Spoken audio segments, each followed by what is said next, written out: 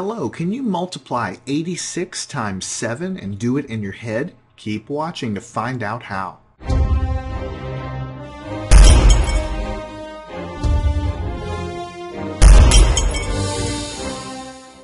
Hello, you're watching Mental Math Secrets, your secret weapon for success. My name is Jason from MathTutorDVD.com, and in this little tutorial, we're going to learn how to multiply two-digit numbers by any one-digit number. And we're going to learn how to do it in your head. With a little practice, you'll be able to multiply any two-digit number times any one-digit number in your head. Now, some of the previous sections have been very rapid calculational tricks. Some of them you could even call them tricks, shortcuts for very special cases. This section is not like that at all. This is a very general technique, and what you will find out is that it applies to any two-digit number multiplied by any one-digit number, and because of that you will use this one probably more than any of the other ones I've shown you so far because it's so powerful and it's so fast. But what you need to do is sort of erase how you already know how to multiply. Here's a very simple multiplication problem. We're going to work our way up just so you can see what to do here. The way you would, well, most people have this memorized. 12 times 2 is 24, but we're going to start small. If you weren't going to do it by memorization, by your multiplication tables, then you would multiply 2 times 2 and get 4, and then 2 times 1 and give you 2 in the front, and that would be 24. What I want you to do is forget about doing it sort of right to left.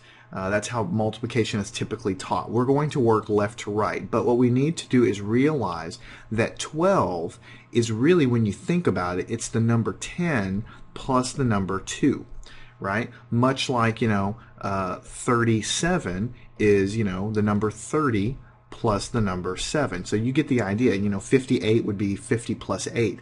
The first digit here, the 1, represents a value of 10, and the second digit is just sort of the ones digit, so it's hanging on there. So when you do a multiplication like this, when you go left to right, when you multiply 2 times 1, what you need to realize is that you're really not multiplying 2 times 1 here. You're really multiplying 2 times 10 because this 1 has a value of 10.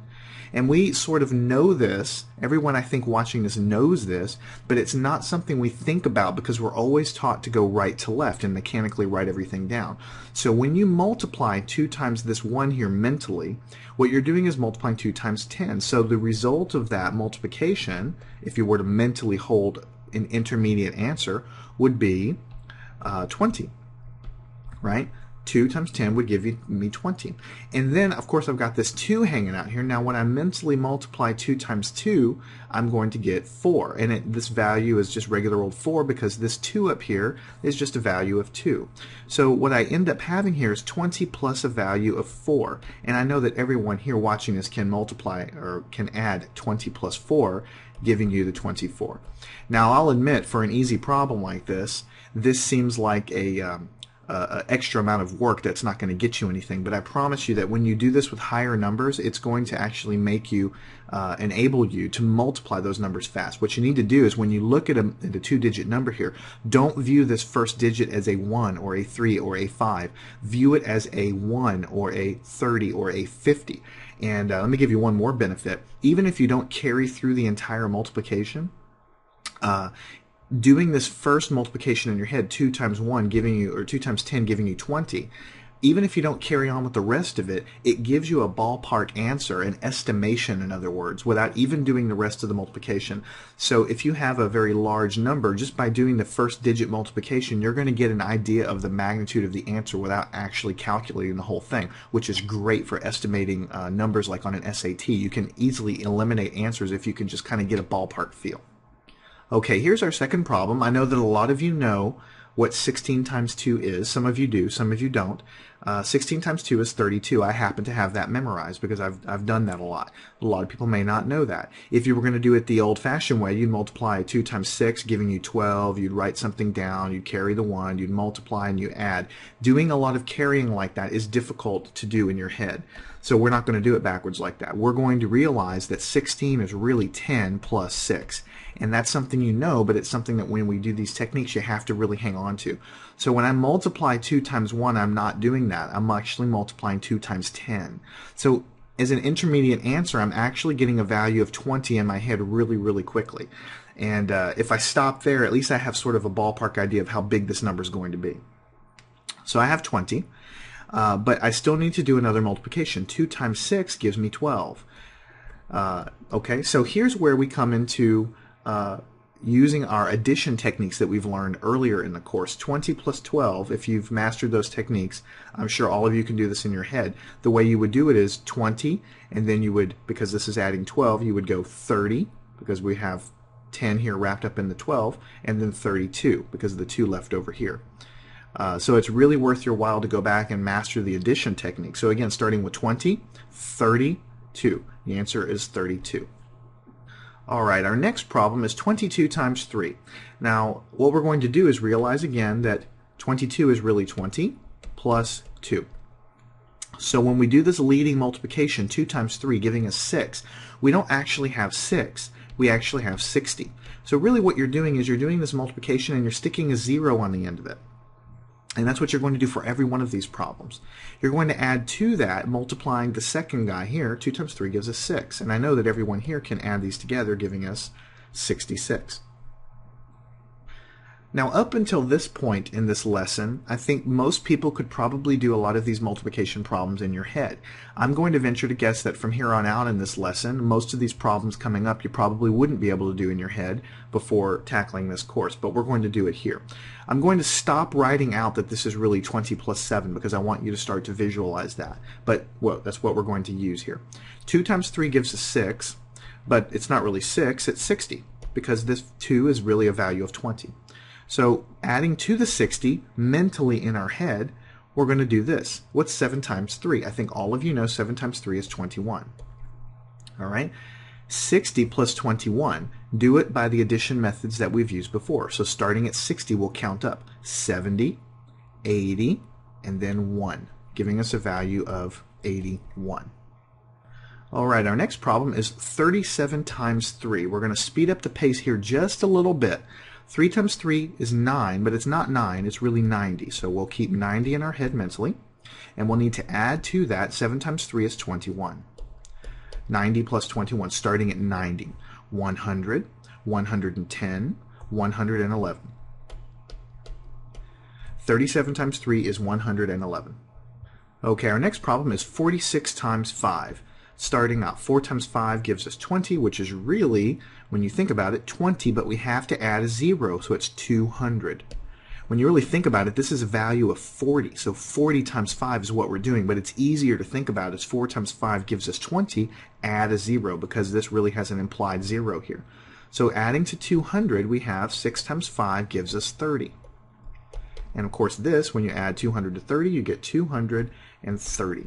So 46 times 5 is 230. And this is a prime example of how incredibly fast this is. Doing 46 times 5, I think most people probably wouldn't try to do it in their head, but you see how easy it is when you realize this is really 200, plus this giving you 30, giving you 230. And even if you didn't take it all the way to the end, even if you didn't even do this part, if all you did was 4 times 5, giving you the 20, which is really the 200, then you really have a pretty good ballpark answer. You're not exactly close to the answer because you haven't finished, but even if you just stopped here as an estimation, getting a value of 200 can really help you on a standardized test if you're trying to eliminate answers. Okay, our next problem is 65 times 5. What we're going to do is take 6 times 5 gives us 30, but it's not really 30, it's 300. We have to add a 0 to that because of the placeholder here. We're going to add to that, multiplying these. 5 times 5 gives us 25. And lo and behold, the answer is 325. 65 times 5, 325. Okay, our next problem is 72 times 2. What we're going to do is take 2 times 7 is 14, but it's not really 14, it's 140. We have to add a 0 because of the placeholder, because of the value of this 7 here. We'll add to that, 2 times 2 gives us 4. And when we add these together, we'll get 144. 72 times 2 is 144. Now let's do something a little more challenging. 72 times 7. We're getting into some pretty large and impressive numbers. But we'll work the same way. 7 times 7 is 49, but it's not really 49, it's 490. We add the 0 because of the place value of the 7 here. We'll add to it, 7 times 2 is 14 in our head. And we add by the same methods as before, starting at 490. Adding this value of 10 here gives us 500 and then 504. So in our head, the answer is 72 times 7 is 504. Okay, next is 86 times 7. We will take 8 times 7, which is 56, but it's not really 56, it's 560, which is a pretty darn good estimate of this final answer, even if we don't go any farther. But we will go farther and take 7 times 6, giving us 42. And so we need to add these together. So we'll start at 560 and add from there. 560, 570, 580, 590, 600, 602. 602. Okay, this is our final problem. Our last problem, I really wanted to do a really large number. 96 times 8 is a pretty big set of numbers, just to show you how powerful this is. But nothing has changed. 8 times 9 is going to give us 72, but it's not really 72. It's 720. We add the 0 there because of the placeholder of the value of the 9. Next, we add to that 8 times 6, which is 48. So we'll add 48 to the answer there. And we're going to add the same way we add before. So we start with 720. 730, 740, 750, 760, 768. 768, 768. And you can see that even if you didn't do the second part, 720 would be a pretty reasonable estimate if you're really just trying for a ballpark estimation of this answer. So I hope you can see from these little examples here that multiplying any two-digit number times any one-digit number is very, very not only possible, but with some practice you can get very, very good at it and fast at it. And because we multiply so often these two-digit numbers times one-digit numbers, this would be something that you can use for a variety of different courses and tests. And it really isn't a math trick. Some of these other things that we're teaching in the other lessons are really, they're special cases for special type of calculations. This is a really general one that applies to something we do every day, so it's incredibly useful. I'm Jason with MathTutorDVD.com. I hope you've enjoyed this. Practice it. Get a pencil and paper out. Write a few problems out. Get a calculator. Check your answers, and you'll get really, really good at this method.